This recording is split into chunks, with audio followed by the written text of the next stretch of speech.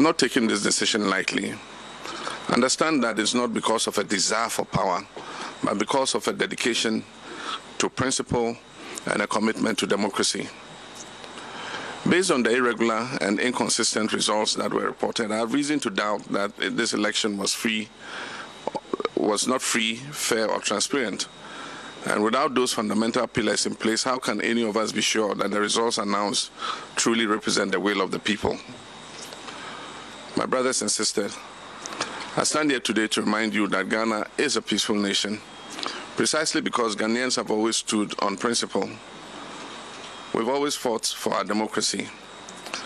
Our forefathers and foremothers have always understood that without free, fair, or transparent. And without those fundamental pillars in place, how can any of us be sure that the results announced truly represent the will of the people?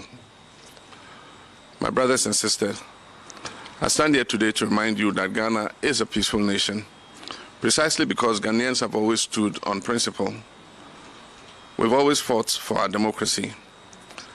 Our forefathers and foremothers have always understood that without this basic foundation, whatever peace exists in our country will not be lasting.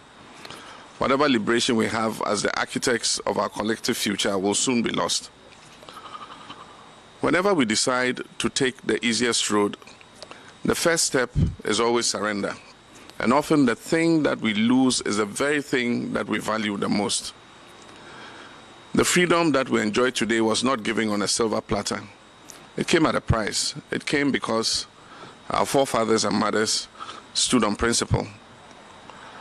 Our history books are filled with the names of individuals who refused to take the road that was the easiest or safest or probably the most convenient.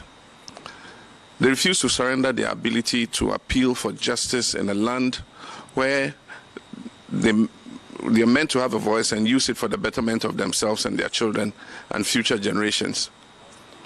All who fought for independence stood on principle to demand the sovereignty of this land that belongs to us, the people of Ghana.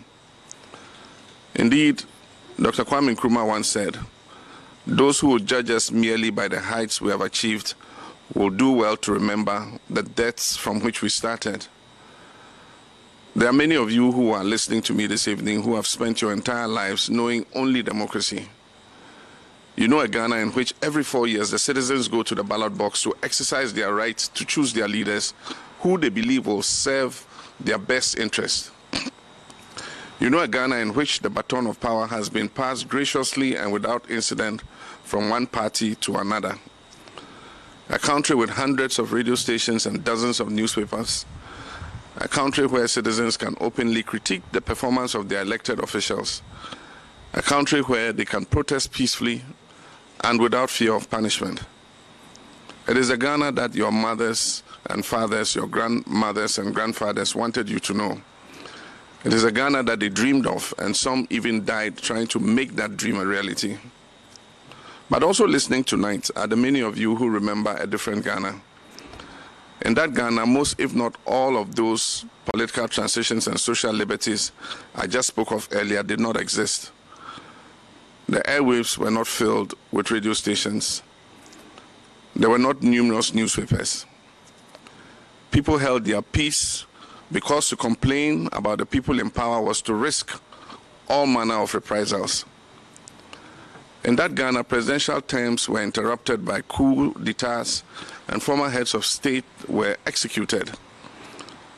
There was Kalabule and Operation Feed Yourself, not to mention years of hunger, bushfires, drought, and one economic recovery program after another.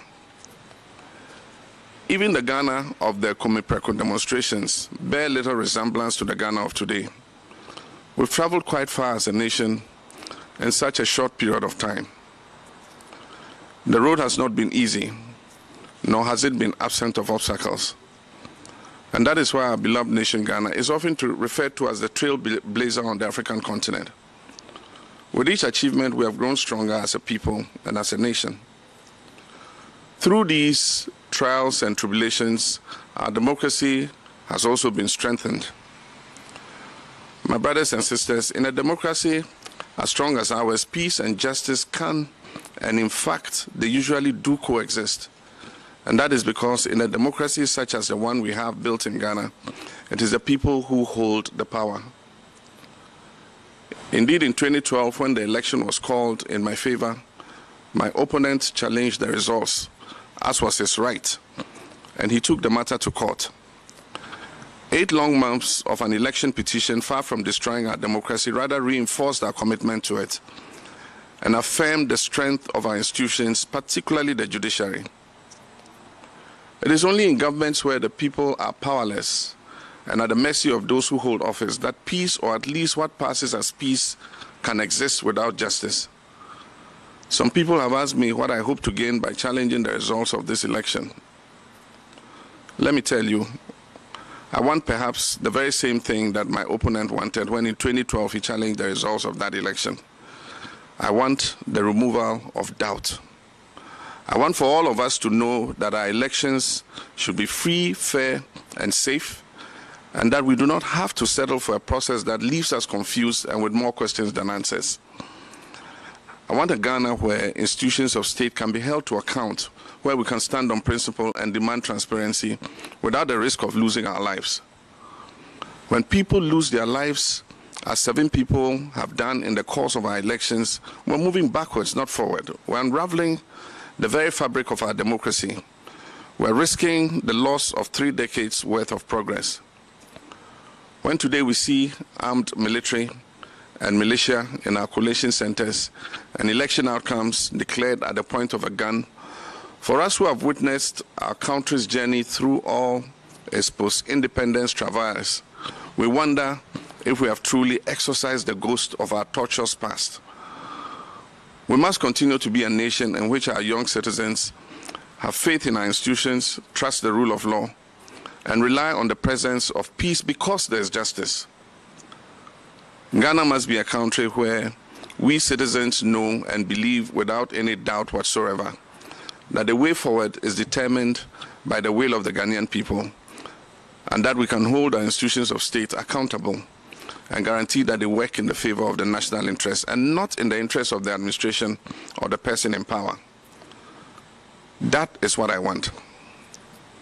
And this is why earlier today my lawyers filed a petition in the Supreme Court of Ghana challenging the declaration of the results of the December 7, 2020 presidential elections made by Mrs. Jean Mensah, the chairperson of the Electoral Commission.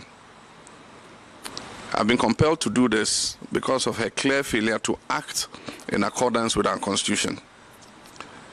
I thank you for your kind attention. May your new year be one of good health and prosperity. May God bless each of you, and may God continue to bless our homeland, Ghana.